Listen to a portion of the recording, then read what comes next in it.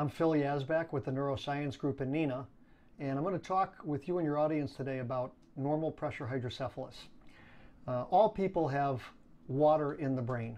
It's part of our natural anatomy, and that water is produced by the brain and it's reabsorbed by the brain. Frequently, especially when people get older, they can have a buildup of this fluid that occurs over time. It can happen due to brain bleeds. It can happen due to trauma, but it can also happen spontaneously. These people end up with a clinical syndrome or a triad of three problems.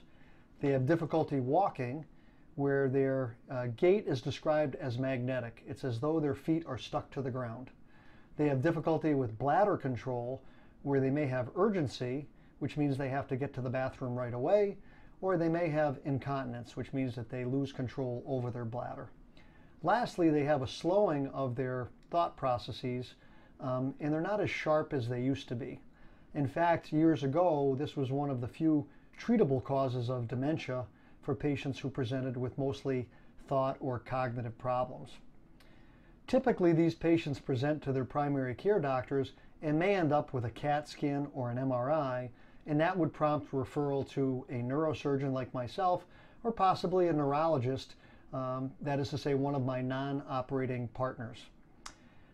During that initial evaluation, we'll talk with the patient about their symptoms and examine them, and if we feel that their clinical syndrome and their imaging studies are consistent with normal pressure hydrocephalus, we'll refer them for what's called a lumbar puncture, more commonly known as a spinal tap.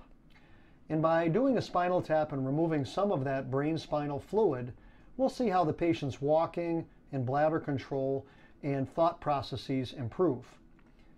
We also have our therapists check those patients before and after their spinal tap, and we actually do discrete measurements on how fast they walk, how stable they are in turning, and how stable they are on their feet.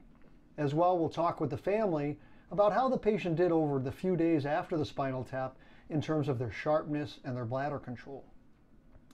If we find that the patient has a positive response to these diagnostic measures, then the patient is considered a candidate for what's called a brain shunt, or more commonly referred to as a VP shunt.